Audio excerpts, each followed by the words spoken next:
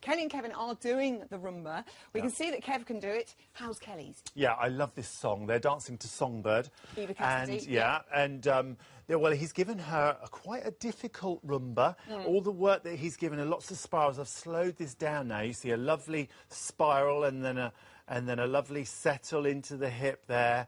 There's a lot of... here comes a ronde that she has to do. Lovely pony and then feet. another spiral, a turn into another spiral. So there's a lot of swivel in there. It's quite complicated stuff. But if she gets it, it could pay off. It could be beautiful. Yes. Come on, Kelly. Yes. OK, Georgia and Giovanni were originally going to do an Argentine tango, but that's all changed. It's so exciting. They're now going to do a cha-cha-cha. How does it look, Ian? Well, I'd like to see her straighten her legs a little bit more. Yeah. She's attempting to do it, but every time she gets onto the foot, she doesn't actually quite finish off that straightening.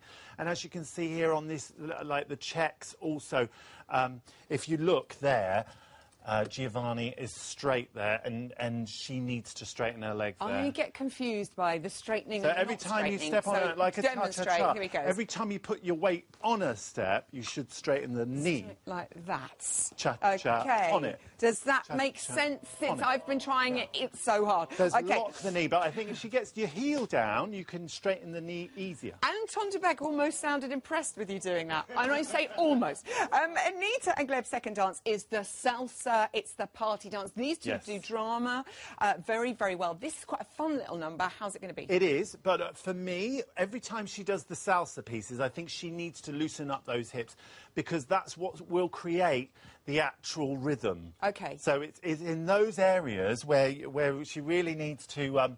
I mean, there are places where she doesn't, but it's in those areas where she really needs to loosen up. Hips going. Especially when she's doing the salsa piece. OK, still early days in the training room there. She'll get that. Katie and Anton are doing a Charleston on Saturday night. Yes. Are they excited about it? They look pretty excited about it. Barely contain myself. Always a classy affair. How much fun will this be?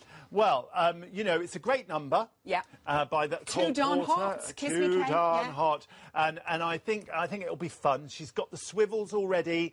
There's all the elements of a Charleston, and I hope that they're going to give it that fun, sort of vibrant energy and a little bit quirky, which will make it fantastic. It will be utterly brilliant, I am sure. Jay and Aliona also doing a Charleston this weekend. We haven't got any footage of them training, so just started doing it today.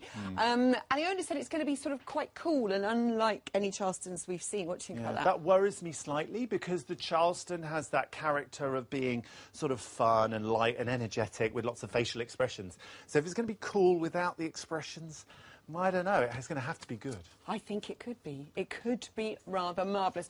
What are you most looking forward to seeing this weekend out of all those dances? The two Viennese waltzes. OK. Beautiful. He loves the Viennese. Ian Waite, everybody, back next week. I think you should just come in tomorrow. Now, she's already...